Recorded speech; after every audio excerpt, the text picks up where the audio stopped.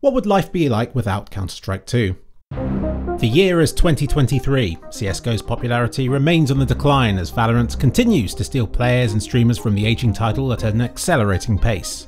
Mappers are frustrated by Source 1's antiquated ways, and cheaters are rampant. People see Source 2 as being like a fresh start for Counter-Strike, as a chance to build from modern and from stronger foundations, and to put all past unpleasantries behind. Without it, it feels like Valve are abandoning their most profitable game, and people criticise Valve for doing so. Lidl has a half-priced sale on beans. A new operation drops, Operation Rip Game, featuring 6 community-made maps, 20 new community-made weapon skins, a new community-made rapier knife, and pirate agent skins based on previously unreleased beta models. The community immediately loses interest in the operation, blaming Valve for only supporting the game because they're greedy and want money. Reddit is inundated with angry posts about Operation Rip Game. One Reddit post suggests CSGO should get a new sniper of some sort, and he's downvoted. Another post suggests making Premiere the primary game mode, and he's downvoted too. Another post is downvoted, but one thing's for sure, people clearly aren't happy with the state of CSGO. It may only have been one day since the latest operation, but it had been many years since the last meaningful change to the game. Audi starts a buy one, get 2 free deal on baked beans. Philip tries to get a promotion with the company and is brutally shot down. Incredibly, one post on Reddit isn't immediately downvoted, and it suggests that Counter-Strike should move to the Source 2 engine. The community responds to this post with conflicting thoughts, some being upvoted, others being downvoted, seemingly at random. But the community agrees that a Source 2 port of CSGO would solve all of the game's issues, but would be impossible to make. And even if it was possible, then it probably wouldn't solve all the game's problems. And then the entire post is eventually downvoted as well, disappearing off the face of the internet once more. Audi combines forces with Lidl, rebranding as Al Diddle Diddle. Other supermarkets double down on those irritating loyalty card deals in the hope that it will counter this threat. Obviously it doesn't, people hate those things, and Al Diddle Diddle's market share skyrockets. 2024 now, and CSGO's popularity continues to dwindle a little.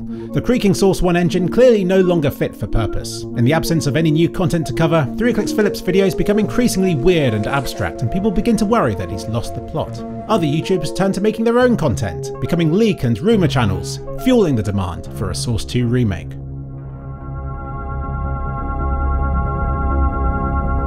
A new feature called SnapTap breaks the game's mechanics, yielding uncapped diagonal movement speeds.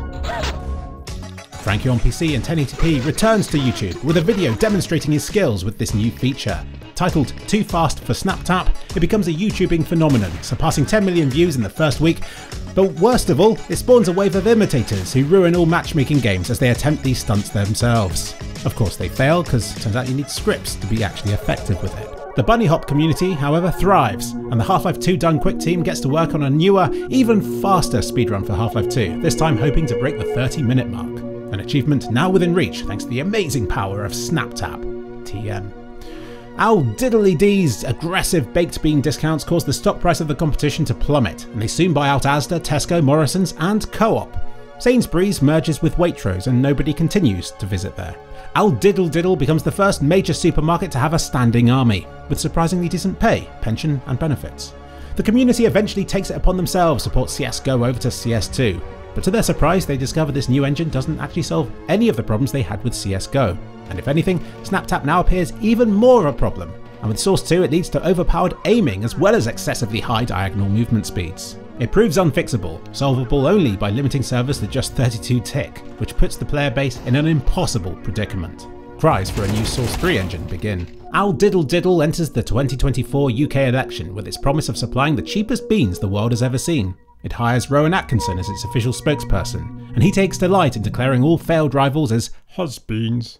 Al Diddle Diddle unites the country, taking the election by storm with its long-life lettuce advertising. Numerous countries from within the EU try to join the Al Diddle Diddle trading zone, but they're rejected. Valve takes down the community-made CSGO Source 2 port and gets to work on a new subtick system that should improve hit reg and mitigate SnapTap's moving speed exploits. Al Diddle Diddle invades Europe, stating it's just a special bean-sharing operation. Historians recognise this as being the official start to World War III Al Diddle Diddle Bungaloo. China gives Al Diddle Diddle a final warning and imposes harsh import tariffs, stating that they don't want their country to be swarmed by cheap, low-quality foreign crap. With surprisingly little outcry, Al Diddle Diddle buys out every petrol station in America, and it's later revealed that the American politicians were bought out with the promise of a lifetime supply of beans. Mr. Trump finally lives up to his name. World leaders are now all hooked to the delicious taste of Al Diddle Diddle beans, and Mr. Putin now also lives up to his name. The Half-Life TV 2024 Community Awards hot up with a tie between 3kliksphilip and WarOwl. No matter how many more votes are cast, it remains perfectly split 50-50 somehow. Eventually it becomes clear that there's only one way that this can be settled, and a fight to the death between the two is arranged to be broadcast live via Al Diddle Diddle's streaming network to a crowd of millions. Billions even. Thorin complains he didn't win again. Nobody cares. Again. Al Diddle Diddle's midweek Isle drone deal turns out just to be a front, as millions of them are sent to swarm attack America's shipping routes. Al Diddle Diddle jacks up the price of petrol in America a dozenfold to fund its war effort and to choke out the American war machine. Following the turbulent political and economic situation, development of CSGO subtick is stalled. Nobody notices because only one developer was working on it anyway. However, Al Diddle Diddle's grasp over the HLTV awards means that the fight between 3kliksphilip and WarOwl can still go ahead as planned. The battle is long and hard, with both fighters gradually derobing until they're just a sweaty, flailing mess of skin on the floor, every slap of sweaty man flesh broadcast in crisp 4K 120 FPS. It's glorious. Every missed punch is memed as being bad hit reg in the Twitch chat. Round after round of sweaty chokes and guttural moans are broadcast around the world as people watch on in excitement at the increasingly morbid display. Yet it remains perfectly balanced, as all things should be, 50-50. Adverts for Al Diddle Diddle's beans line the arena. Al Diddle Diddle's stonks go up.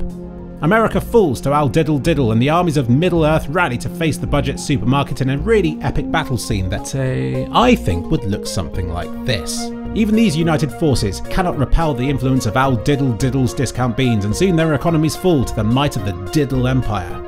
Sainsbury's remains the sole challenger, banking on pensioners and Sunday evening sales to keep the dream alive. The fight between WarOwl and 3kliksphilip rages on, both a sweaty lubed up mess, squeaking and grunting about the sodden stage. Then, an advert flashes up around the arena. Al Diddle Diddle's tinned beans are now free. Philip glances up in amazement, and WarOwl takes the moment to choke him out from behind. Philip's vision fades, his life leaves him, and all he can mutter is, "Free. Free." Philip's dead, WarOwl the victor. A capitalist nightmare is unfolding, yet all the Twitch chat can post is AI hoax. The camera pans to Philip's lifeless corpse and the chat changes to "Good riddance, Al Diddle Diddle shill." The supermarket's dominance is undisputed. Attempts to resist seem hopeless. But then Sainsbury's announces their own sale of beans. Not for free, but for negative money.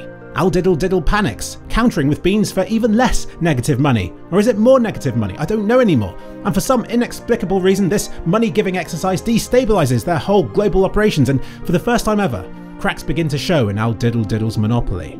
WarOwl gets sponsored by Sainsbury's, and the resistance begins.